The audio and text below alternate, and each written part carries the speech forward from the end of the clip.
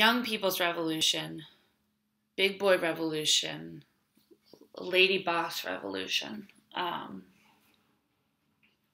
been thinking recently how Jesus Christ was born a Jew.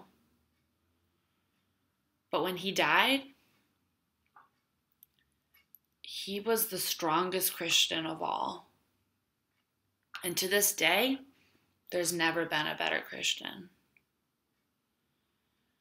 And also, when he died, to get him to that position, he surrounded himself with 12 apostles, which became his new family. And I've been thinking, like, the way to success and that sort of personal strength is to find your family. Isn't that right, brother? Amen. That's exactly right. You need a friend, you need a family, and your friends and family, so-called friends and family, have left you because you're too excited by the opportunity that you believed in, just like Christ believed in the opportunity he was providing his apostles.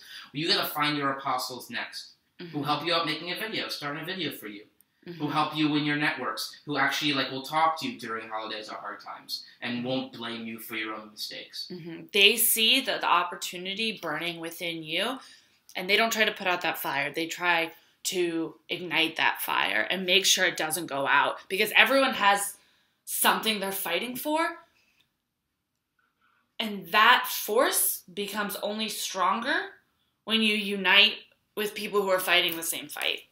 That's all we're trying to say. Guys, if you're feeling bad about yourself, if you're feeling bad about what you're doing, you feel like you've lost people, it's in your power to create something new around you, like my new sister and my new friends and my new real life family. YPR, Young Person Revolution, Big Boy Revolution, Lady Boss Revolution. Thank you so much. Can you hit the right button? Yeah.